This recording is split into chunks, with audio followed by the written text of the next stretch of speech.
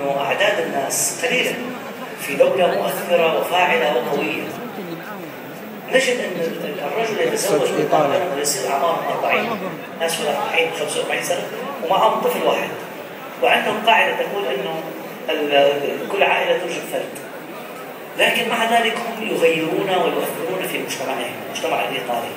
معنى هذا أنه العطاء لا يتعلق بسن معينة، الإنسان لابد أن يعمل قدر ما يمكن. يلا الله معك. ذلك أحد الوزراء قديما هو شاعر إن شاء الله بإذن الله تحدث على فكرة كان مسؤولا وكان عاملا بتواصل معك عشان المعهد، فقالوا له خلاص فذهب إلى مسؤول الوزراء يعني كيف تعطيني عن عملي وعن شغلي حتى لو بلغ عمري 60 سنة وصاحب الدولة يا شيخ الوزارة حاجتي إن شئت تقضى بإشارة، يقول أنت بالقرار أنك أنت حاجتي إن شئت تقضى بإشارة. ناهز 60 عمري إنما لم أزل جم القوة جم الجدار، أنا لا زلت قوي ولا زلت يعني متفاعل مع المجتمع وما حولي، فأنا فقط منك يعني أبغى إشارة. ناهز 60 عمري إنما لم أزل جم القوة جم الجدار، وإذا لم يشغل لي علة هل من الحكمة أن يلزم الهرم؟ يقول معقول يعني وأنا بعد 60 سنة والنضج والقوة تروح تودني في البيت؟ أنا أستطيع أن أغير في المجتمع، أستطيع أن أنضج، وأستطيع أن أفعل مشروعات، وأستطيع أن أبرز أفكار جديدة وأنضجها للشباب وللأجيال. التغيير لا يتعلق بالسنة، التغيير يتعلق بالإنجاز والفاعلية. لكن لماذا أنا أخص الشباب تحديدا؟ لأنه يفترض أن تكون هذه المرحلة هي مرحلة التكوين ومرحلة الإبداع والإنجاز.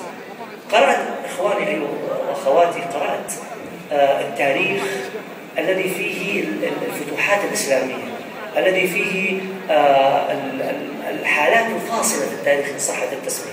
وجدت التاريخ، وجدت أن القوات الذين فتحوا البلدان أعمارهم تكون بين 30 وال40، وكأن هناك معادلة من أول الحياة إلى سن 20 سنة، هذه مرحلة إعداد. إنسان يربي ويعد الأبناء ويعد الأجيال إلى 20 سنة، هذا إعداد وتكوين وتأسيس. من مرحلة 20 إلى 30 هذا تخطيط وترتيب. ما قبل 20 سنة هذه كلها عبارة عن إعداد للأفراد، نعدهم ونعلمهم ونربيهم ونوجههم. من 20 إلى 30 هي مرحلة تكوين إلى المشروع، إلى الاتجاه، إلى الخطوات، ويبدأ يمارسها ويتدرب عليها. خلاص إلى أين سيذهب؟ من 30 سنة إلى 40 سنة قيادة، خلاص هو قائد. من قبل 30 سنة هو في الحقيقة تدريب عملي قوي إلى الخطوات، إلى المشروعات التي يريدها. بعد 30 سنة هو في الحقيقة الآن قائد، يستطيع أن يدير جامعة، ويستطيع أن يرأس مؤسسة، ويستطيع أن يكون وزير، ويستطيع أن يكون مسؤول حقيقة. وإلا ما تفسير أن يقود هؤلاء المسلمون بين 30 و40 سنة يعني يفتحون بلدانا ولديهم من الفكر الحضاري والفكر التاريخي والفكر السياسي والفكر التربوي ما الله به عليم. معنى هذا أنهم نشئوا تنشئة صحيحة، بدأوا بين 20 و30 يكونون مشروعاتهم من خلال القراءة والمجالسة وزيادة الوعي والتدريب والتكوين. خلاص 30 سنة هو قائد، يستطيع أن يدير مؤسسات ومشروعات وقيادات. لماذا لا نجدها بين أفراد المجتمعات؟ لأن في خلل في التكوين، في خلل في التربية، في خلل في التأسيس. نحن نظن بعد ما يوصل 40 و50 سنة هو الذي لازم أن يكون وزير أو أن يكون مدير. لا، يمكن للقيادات أن تكون في هذه المرحلة. طيب سؤالنا هنا كيف نغير هذه الأحوال؟ أنا أريد في الدقيقتين أو الثلاثة الباقية أن أنظر إلى فلسفة التغيير في القرآن الكريم. فلسفة عجيبة عجيبة عجيبة. الله سبحانه وتعالى ذكر لنا آية كريمة هي سر التغيير في الأفراد وفي المجتمع. الشيخ محمد الغزالي يقول إن تغيير الفرد يعني تغيير المجتمع، وإن تكوين الفرد يعني تكوين المجتمع. إذا أردنا أن نغير في المجتمعات نغير فرد، وليس على الله بمستنكر أن يجمع العالم في واحد. إنه ممكن يكون تغيير المجتمعات من خلال رؤية فرد أو من خلال حركة فرد. الله عز وجل ذكر لنا آية كريمة في التغيير: إن الله لا يغير ما بقوم حتى يغيروا ما بأنفسهم. إذا تأملنا في هذه الآية الكريمة لوجدنا أن فلسفة التغيير في المجتمعات تقوم على نظرة هذه الآية الكريمة.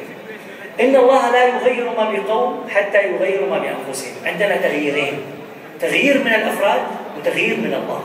إن الله لا يغير ما بقوم حتى يغيروا، حتى يكون التغيير من الله لابد يكون في تغيير من الأفراد. أنت الذي تستطيع أن تغير، وأنت الذي تستطيع أن تبدأ المشروع، وأنت الذي تستطيع أن تحرك الأفكار. سيأتيك مدد الله فيما بعد. ولذلك إن الله لا يغير ما بقوم وحتى ظرف زمان. يعني هناك زمن معين للتغيير. إذا أنت بدأت تشتغل تقول والله ما حد استجاب، اشتغل سنة وسنتين وثلاثة وأربعة ليأتيك التغيير فيما بعد. بعض المشروعات تحتاج 10 سنين و20 سنة و30 سنة.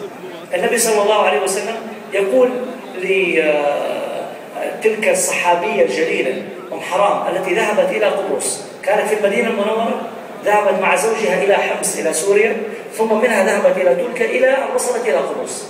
سمعت أن النبي صلى الله عليه وسلم يقول لها أنت ستكونين في ثبج البحر، في وسط البحر مع الصحابة الذين سيغزون في سبيل الله. سمعت هذه الفكرة وجاء عهد، ذهب عهد النبي صلى الله عليه وسلم، ثم ذهب عهد أبو بكر الصديق، ثم ذهب عهد عمر بن الخطاب، ثم جاء عهد عثمان عندما ولى معاوية وذهبت معهم في الجيش. كان الحلم يسيطر عليها إلى أن وصلت إلى قبرص. التغيير يحتاج فترات طويلة حتى يغير. الله عز وجل ذكر في التغيير في الآية الكريمة إن الله لا يغير ما بقوم. أي قوم ممكن يغيرهم الله، ولكن متى؟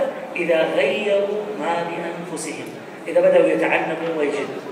أيها الإخوة الأحباء، باختصار شديد نستطيع والله أن نغير أنفسنا ونغير المجتمع الذي هو حولنا إذا بدأنا نخطط بشكل صحيح، وإذا صدقنا مع أنفسنا، وإذا تعلمنا سياسة التصبر وسياسة التعلم.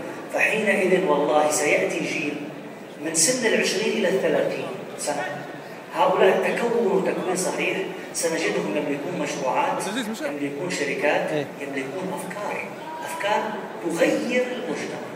إذا حصل ذلك فإن هذه هي الأمة التي نأمل أن تكون أمة النجاح، أمة التوفيق. وكما هو شعاركم أنت الأمل، فالأمل في شباب يغيرون ويتحركون.